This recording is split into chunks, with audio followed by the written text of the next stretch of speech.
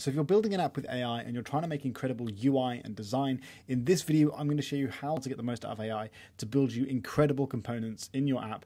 In our last video, we actually started to build this CV analysis app where we could upload a PDF file of our CV and the AI would analyze it and tell us which things we need to do to improve. Now, if we actually come into our code base, you'll see here we have what's called a components folder. And that's because we are using the CodeSpring boilerplate. We've made a full video about what this is and how this works. But basically, this boilerplate here has all of the code written for us for user accounts, website, UI and design styles, payments already integrated, and database already set up. And as part of that, you have this components folder here. And basically what all these files are UI components. So for example, we have a calendar component, we have a draw component. And because we're using the CodeSpring boilerplate, all of these have been downloaded into our app. And all of these components are created using a UI library called shadcm, which is an incredibly common UI library.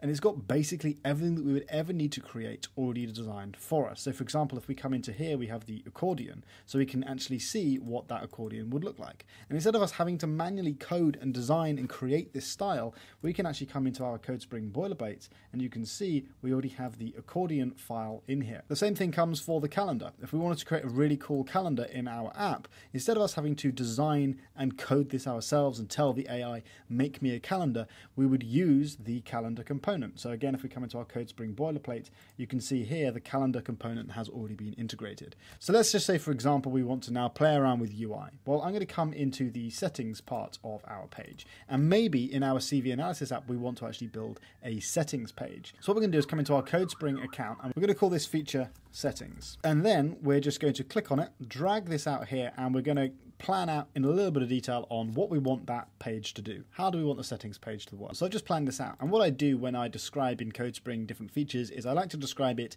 in terms of a user journey. So we've got accessing a settings page. User logs into the web app, they locate the settings option, click on enter in the settings page. Viewing the settings section, these are the different things that we want to have in there, like account info, security, notifications, billing. We've got a load of other bits and pieces in here that we could actually continue building.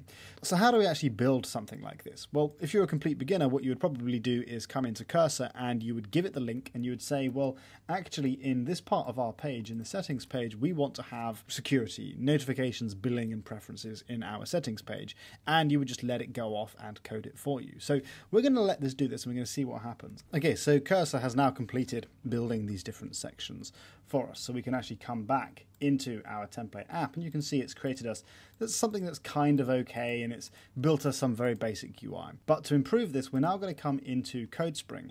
Now we've planned out everything that we want for this page, but what we can actually do is click on this button here and generate a product requirement doc. Well, now what this will do is supercharge our development. This is going to create us essentially a document which is like Google Translate for code. It's going to take this description of what we're trying to build and it's going to write out a document on how to actually build it. It's going to go one step further and it's actually going to describe how the backend functionality should work. So at the moment what we've created here is just a very, very basic UI that doesn't really look very nice. What this is going to do is it's going to say, well, okay, cool, we want to build this design, but here's some actual technical information on how we would actually do this. For example, it's actually building parts of a database, which is going to mean we can save that information to the database, or also, for example, how to actually build different features from this. And also, it's planned out these different components, and it's organized these components in a way that's easy for us to understand. Now, you can see here within Cursor, okay, because we told it to build us this settings section, actually, if we come into the components folder, it's created this settings subfolder inside our components folder. And Cursor's done that because it's following along the file pattern of the CodeSpring boilerplate, which makes it really, really easy to find out what each of these files are. Okay, we can see, for example, notifications form, if we come into our app here, okay, is this settings section here. Right? If we want to have a look at account form, this would be this section here. Now, all of this is really happening because Cursor is learning from the template that we cloned in our previous video, which I'll leave linked down below in the description from this link here. Okay, so everything's already been set up for us, but we're going to go ahead and we're just going to come back and restore back to before Cursor built all these things for us. Okay, so what we're going to do now is we're actually going to download this product requirement doc. We're going to come back to our code base, open up our product requirement doc folder, and we're going to take this requirement doc and we're just going to paste it into this folder here. So we can now come into our chat and we can say, build me this and we can tag that PRD settings, okay? Which means we don't have to write out the prompt of what we want, okay? It's already been written for us.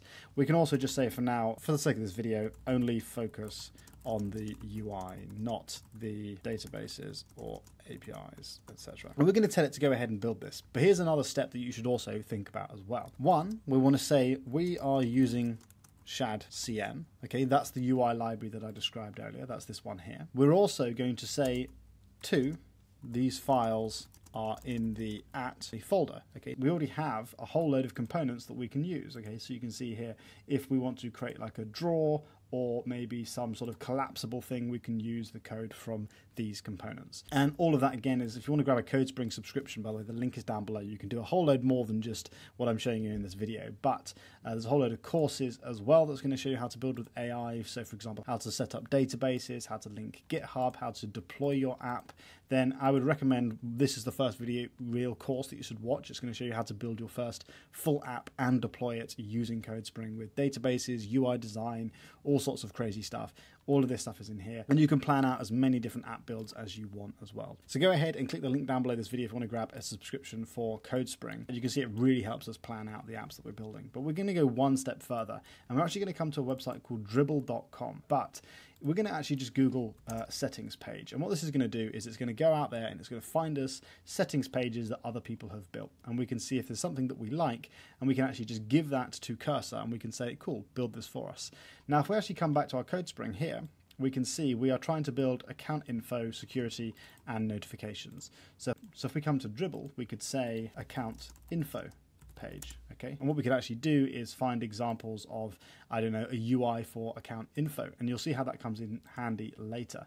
But we're just going to grab, for example, a settings page. We're going to grab this one, okay? Because I think this one's much nicer. We're going to screenshot it. We're going to come back to our cursor chat, and we're just going to paste that screenshot in here. We're going to say, base the UI design style heavily on this image. And then one final trick, we're going to swap the language model to Claude for Sonnet, and we're going to send that through. Now what that's going to do is build us the same files. It's going to create us, again, inside our components folder. It should create us a folder like this called settings, like we did last time. And then what it's going to do is it's going to base the design off this image. But because we're using Claude for Sonnet, the design and the UI styles are going to be much better. So we're going to come back once that's done.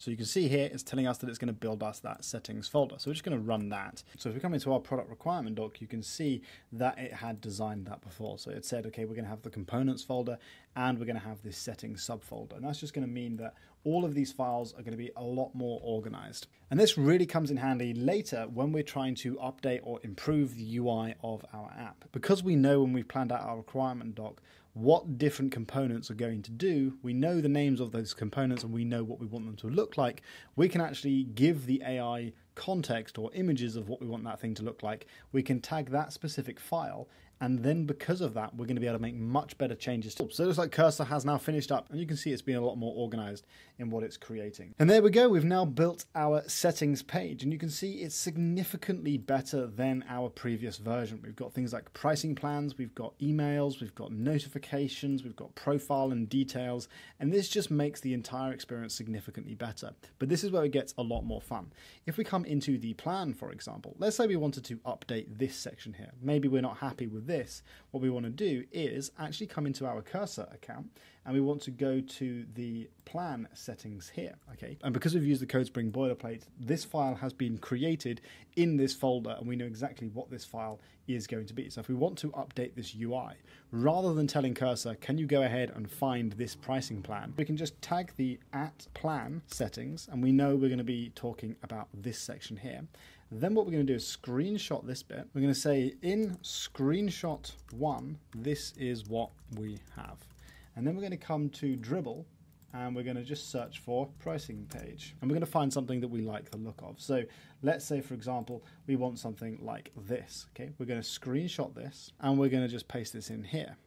And then we're just going to say, make it look like screenshot 2. And again, we're just going to make sure we're using Claude 4 Sonnet, and we're going to send that through. So it looks like it's now completed that. We're going to accept it. We're going to come to the plan page, and you can see we now have a much closer design to that of the screenshot. Now, if you wanted to get better results, I would go into more specific detail, and I would actually describe exactly what we want it to have. But we can see how we can gradually start to improve the UI and design styles just by using reference images, by using components from ShadCN, and integrating all of that with CodeSpring. Now, if you want to learn how to actually build an app and put all of this together to build specific features, then go ahead and click the link down below in the description and grab a subscription to CodeSpring. If you come into CodeSpring and you click on Module 4 in our courses, we have a full course showing you how to build your first note-taker app from start to finish using a template and AI, and we're going to plan the entire thing with CodeSpring.